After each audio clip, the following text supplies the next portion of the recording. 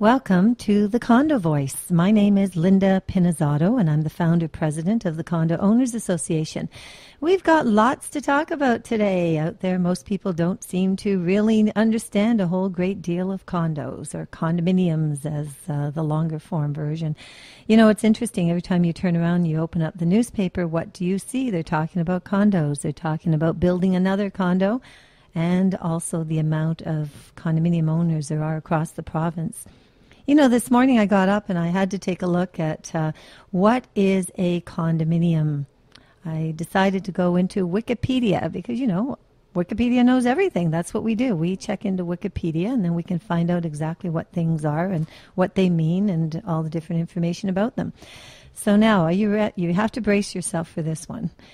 Wikipedia says a condominium is a form of housing tenure and other real property where a part of a specified part of a piece of real estate, usually of an apartment house, is individually owned while use of and access to common facilities in the piece, such as hallways, heating system, elevator, exterior areas, is executed under legal rights association with the individual ownership and controlled by the association of owners that jointly represent ownership of the whole piece.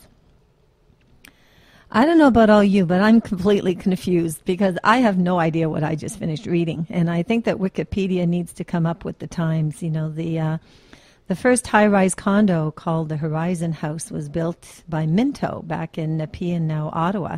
It actually registered in 1967. So I got to say that when I read that explanation, I look back at possibly 1967. So mind you, we didn't have computers back then. We probably didn't have Wikipedia. But somewhere along the way, I think we need to update this.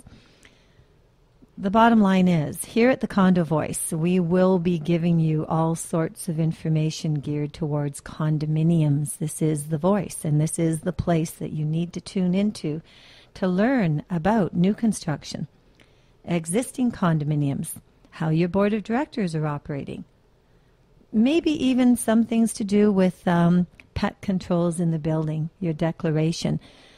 How come yesterday you went over to HomeSense and you bought a beautiful striped curtains? They looked fabulous. You put them up on your window, and now the board has come and told you you have to take them down.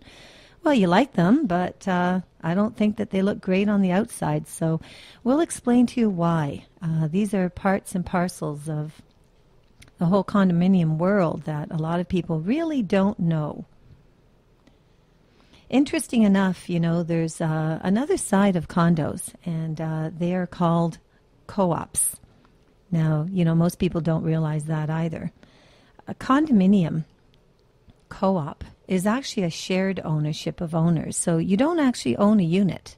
You pretty much own an entire body of the entire building, and then a unit is delegated to you. So there's a whole other subject out there having to do with housing co-ops and how they came about, and you know what the differences are between the two, condominiums and co-ops. So if you're actually out there and you're paying attention to some of these things, you're going to really kind of be amazed at the differences between the two.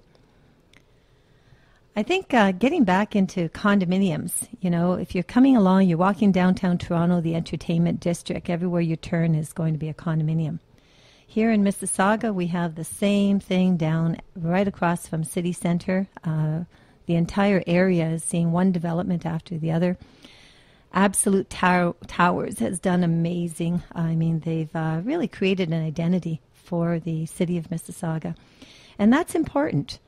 And interesting enough, I mean, when you're looking at styles of condominiums, you have a townhouse, you have a stacked townhouse. So what's that? What exactly is a stacked townhouse? Stacked townhouse is one townhouse on top of the other on top of the other. So you could have 2 stories, 6 stories high, and you've got 3 that are literally all on top of one another, but they're forming one building. So if you break it down, that's what that would be.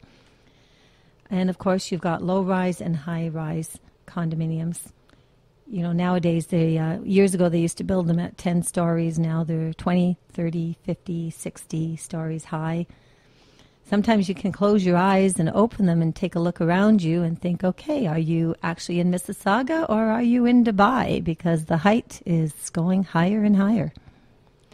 We'll get more into the interesting comments about condominiums and more knowledge in a few more moments. Thank you.